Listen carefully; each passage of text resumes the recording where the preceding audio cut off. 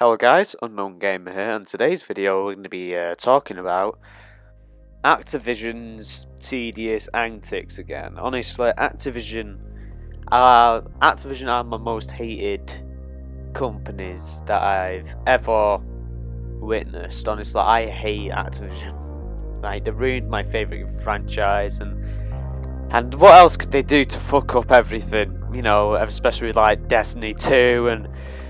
yeah, Activision and EA and all them lot are just not going down a good road. I mean, they've been doing so much. I mean, I guess they ruined, you know, Diablo and all that stuff. What else gonna do? They're gonna fucking rip us off again. And what they're doing this time, you say?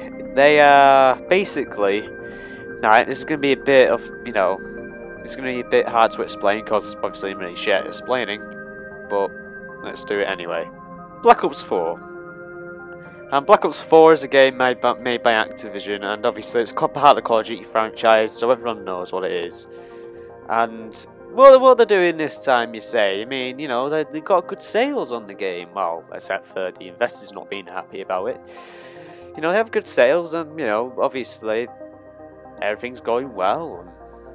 And what's happening this time? You say? I mean, obviously, I may have controversy about the whole tier system and you know how scummy that is and how much money you have to pay just to get everything in the game. What is it now? I mean, you know, Activision are not being under fire right now, but they are being under fire again by the Call of Duty community. Well, it's a whole other thing altogether. What they're doing now is they're selling exclusive, pre-orders, pre-order exclusives like weapon skins and all that to the black market. So, if you felt special of owning these skins for your weapons or whatever, guess what? There was no point getting the pre-order edition. Well, if you want the season pass, but there was no point in getting that, and you don't feel special for owning that skin. That's basically taking the thing off you and selling it again. If you get my meaning, it's basically, as Optimus has put it, you know, someone robbed your house, you know, took everything, your TV and everything like that, and sold it back to you. Imagine how pissed you'll be. And that's the one thing that I just despise about Activision. They just do stupid shit all the time, and it just makes everything worse. I mean, why don't you just go back to the way Black Ops, way Black Ops 2 did it. You know, just buy the skins or some shit. I mean, this tier system, you're just trying to find ways to fucking, make more money off consumers. I mean, the whole thing is a rip-off. You need to pay to get orders. You need to get, pay to get like special missions or whatever, with the whole COD point system. And now you're just going to sell pre-ordered skins. That's again, it's basically taking the money off, taking the item off the consumer and reselling it. Well, obviously you still have the skin, probably, but again, it's fucking annoying to have companies like this ruin the face of gaming. Honestly, these games are now becoming too monetized, like heavy, and this is why I respect companies like Rockstar. They don't do this shit. Obviously, they did like microtransactions with GTA Online, but I think that's kind of justified, obviously.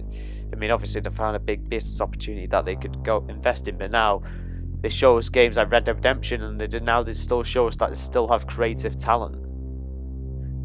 And, obviously, it's Take-Two and all that, but Activision and like EA and all them lot don't get any respect at all. I do not respect them. They don't put any creativity into games. All they care about is the profit.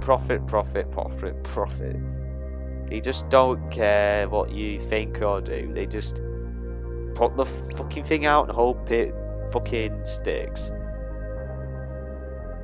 And this is the thing that drives me crazy. Obviously, them selling or exclusives for the pre-order edition, I guess that will piss some people off because that was supposed to be exclusive to you. Obviously, that's the item that you paid for. Now anyone can buy it off the shelves, and obviously make more. Activision's going to make more money off that if people are even bothered buying it. And honestly, now it's just turned into a whole mess of what they're going to do next. Are they going to do something even more stupid?